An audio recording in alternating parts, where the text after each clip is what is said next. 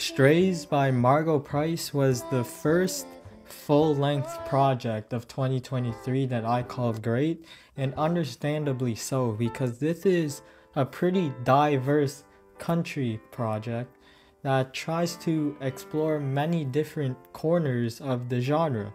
Sometimes it is simple singer-songwriter country, other times it is pop country, and sometimes it is southern rock country.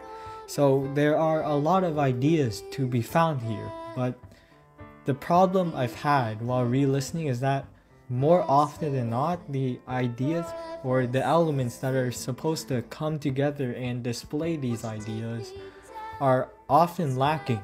For example, the weak vocal melodies and vocal production of Light Me Up, or the annoying pop hook of Time Machine, or how some longer tracks, such as Lydia, which is 6 minutes, are way too unengaging for how long they are.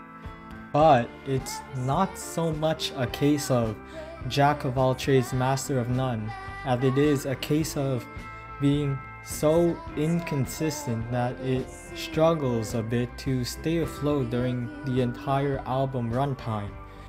Still, even if there are many weak points on this album, what I remember this thing for is the times where it gets everything right. So even if I don't like it as much as I did back in January, there are still plenty of reasons why you would want to check this out.